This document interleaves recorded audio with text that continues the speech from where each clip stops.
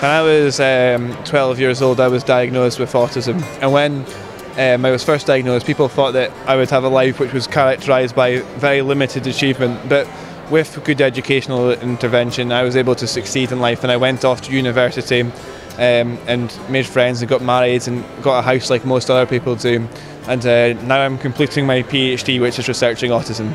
Technologies allow us to do a range of things. First of all, they can help us with interventions, and second of all, they can help us understand behaviour in autism. So that's the two main things I can see technology doing.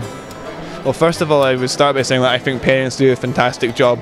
I think what parents always need to do is just try and be as positive as possible and teach the individual to accept who they are and their diagnosis, and to take that and to learn to develop strategies to deal with life by trying their absolute best.